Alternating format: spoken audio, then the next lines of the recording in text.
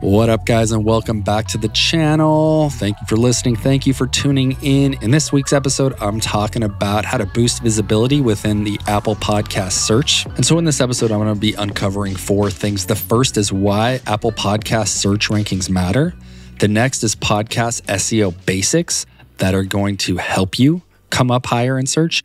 The third is how Apple Podcast search actually works from the words of Apple themselves. They've documented this. I'm going to link to it. And the last is some myths about Apple Podcast search rankings and kind of what some people in the industry think versus what Apple has actually said. Okay, so podcast SEO basics. For those that don't know, SEO stands for search engine optimization. And search engine optimization is what webmasters and website owners use to get their website to appear higher up on Google.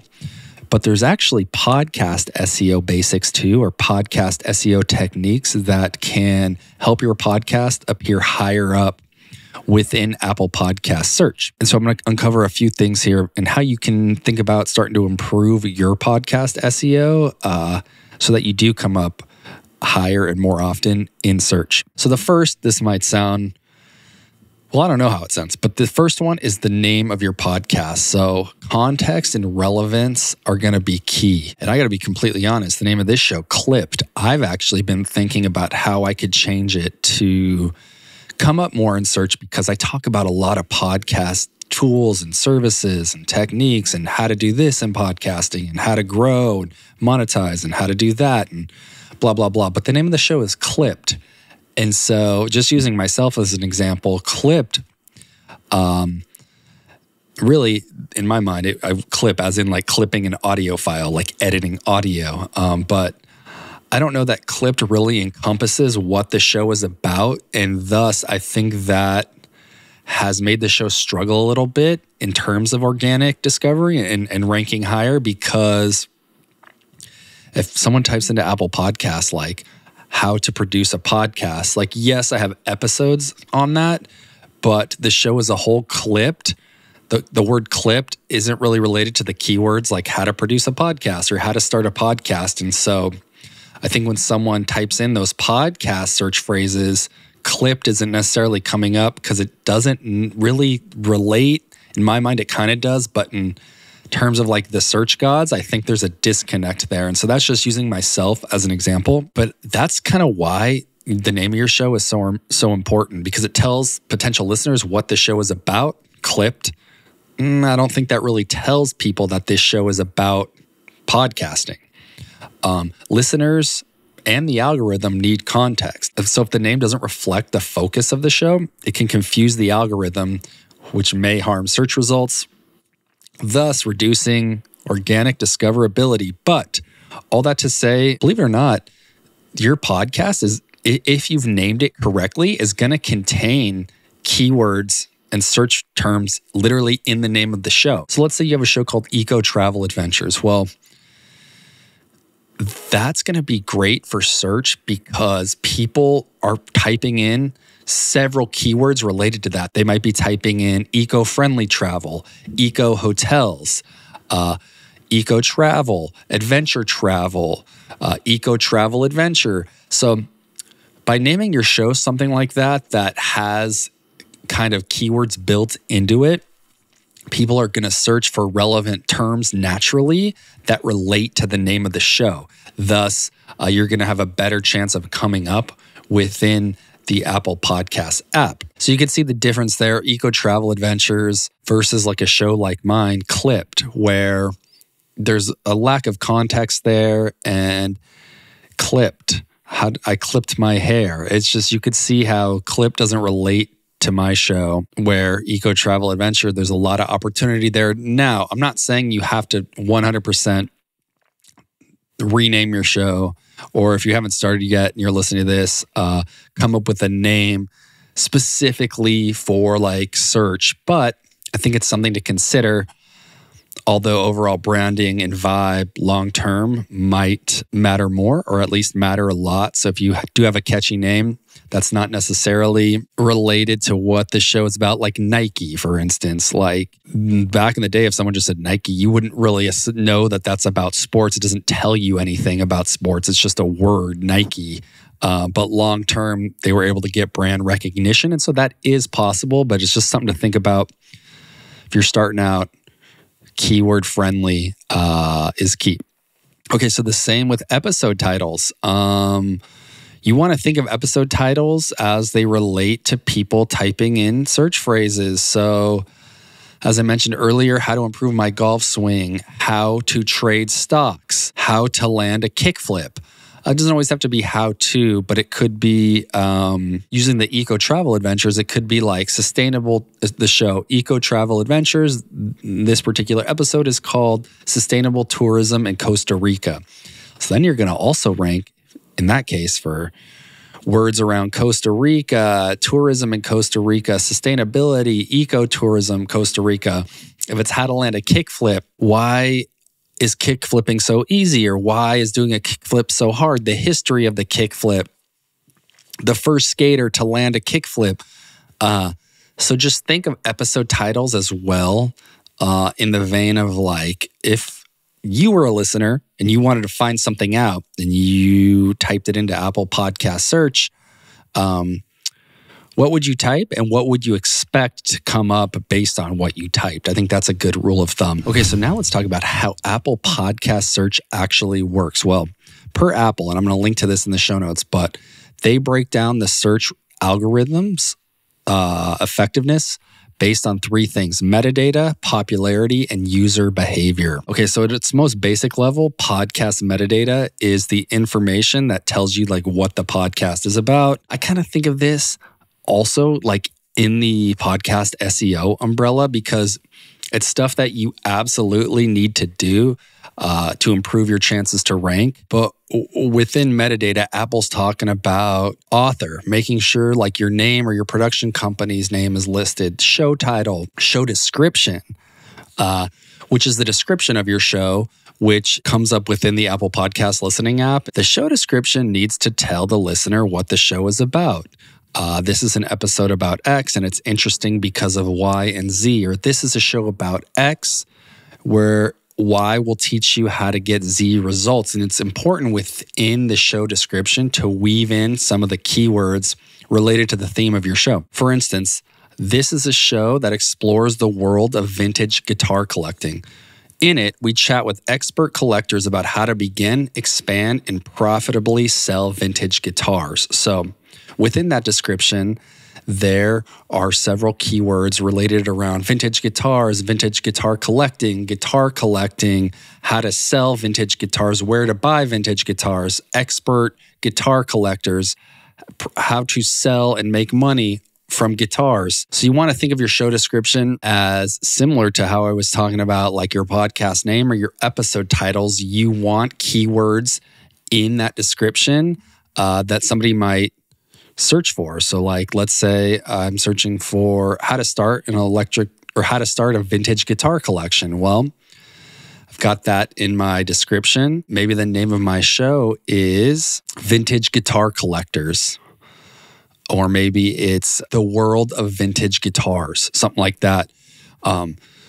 So it's like the show name, the description, then in some of my episode titles, I'm going to weave that in. All that falls under the metadata / SEO umbrella. But also when it comes to metadata, think about things like category, making sure your show is in like the correct category or subcategory. You don't want a show about guitars in the travel category in Apple.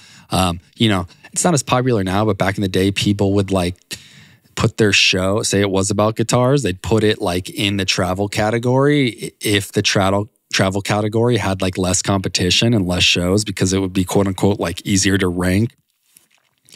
But I think now that that's not as popular, I think people were getting penalized. And so that was like a industry practice that's long gone. But there are some categories that are more competitive than others, like business and education. And if you have a business or education show, put it in one of those categories. Don't put it in like leisure.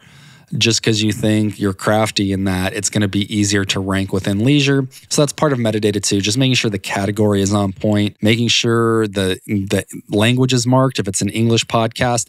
Basically, it's all these like little things that you can do within your podcast hosting platform and within Apple Podcast Connect, just to make sure that, those little data points are all aligned and are all accurate. That'll just help Apple understand more and more about what your show's about and who it's for. So that's something that just at the very basic level, Apple is saying is factored into their search algorithm. Okay, the next is popularity. And I'm going to quote, and under popularity, Apple literally says, podcasts with large followers and plays in Apple Podcasts. Okay, so how does that work? It's almost like a chicken before the egg thing, because how are you going to come up in the search if your show's not popular? But if your show's not popular, how are you going to come up in the search? And so kind of the way that I took this is that you have to do everything you can in your power to drive potential listeners to Apple to listen to your show. So you want to make your show as popular as you can on your own, so that you're driving traffic to Apple Podcasts and people are listening. And then that listening is going to in turn trigger the algorithm to favor you more. But how do you, grow and make the show popular on your own? Well, there's a lot of different ways, and I've talked about it in numerous episodes, but email list. You have an email list. Start promoting episodes that drive traffic to Apple Podcasts. Go on other podcasts in your niche. I'm sure you'll get to talk a little bit about your podcast. The host of that show will probably link to your show in the show notes. You can tell them to put an Apple Podcast link. That's a good way to drive traffic. Start advertising your show. Do whatever you can to build your own following within your own sphere of influence, but then try to drive those people to listen on Apple so that your show, quote unquote, becomes more popular. So that triggers the search algorithm to kick in more. And then while that's happening, if you've got all this SEO stuff and metadata stuff optimized, then once that search algorithm starts kicking in, because the episodes are getting more popular, that's even better, and that even beefs things up more to rank towards the top for specific search terms. Okay, the next one that Apple says is user behavior. And quote unquote, they say podcasts with high engagement, such as those that are played or followed from search results. So it's funny, right? Because how are they going to be played from search results if those shows and episodes aren't coming up in the search results? So I think that kind of goes back to like driving the traffic and trying to get as many people as you personally can into listen on the app. And then the algorithm's going to see that, the engagement is high, and that because people are going more and more there to listen, the episodes are getting more popular. And so the algorithm is kicking in to boost some of those episodes towards the top for search terms related to those episodes. And then that user behavior is going to see that those episodes are being played from search results specifically because they're coming up more. And so that's going to help the user engagement piece. It's a little confusing. Hopefully that made sense to you guys. It's kind of like, what do they say, getting a job? It's like you need experience to get a specific job, but how do you get experience if you don't have that specific job? It's kind of like a situation with that. And it's even a little confusing to me, but I think I've wrapped my head around it. So that's apparently how Apple Podcast Search works: metadata, popularity, and user behavior. Okay, so just for fun, let's talk about some myths. So Apple Podcasts ratings and reviews don't factor into search results, which is kind of a bummer because it's kind of like, I don't know, you would think if you're getting like a lot of 5-star reviews and people are leaving awesome comments that the algorithm would see that and start pushing your show to more people. But apparently that does not work, or it's not related at all. So ratings and reviews, although they are good social proof, like it's kind of like Yelp. If someone is talking about a restaurant in a positive light and leaving great reviews, I think people are going to want to eat at that place because of it's talked about in a favorable light. It just adds like social proof. Of course, like things that are being hyped up, other people want to be involved with.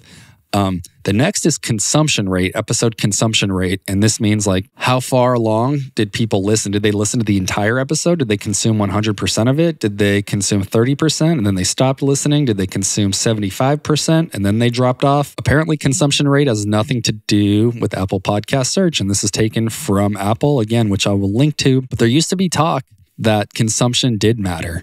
And that if you had a high consumption rate, like, or even just an above average one, that would help the search algorithm. But I guess that's not true. And you can find that out at Apple Podcast Connect, which you can go in and check your consumption rate across all your catalog. But that's it, guys. I just wanted to kind of explain how Apple Search works based on Apple's own words, how you can boost up your SEO with show descriptions, episode titles, maybe tweaking the name of your show. I challenge you to implement some of this stuff within your show and see what begins to happen within Apple Search and your rankings within Apple Search. And hopefully you'll be pleasantly surprised. You'll start to get a few more listeners brick by brick, baby. But that's it for me today, guys. Keep listening, keep engaging, and keep creating. I'm out.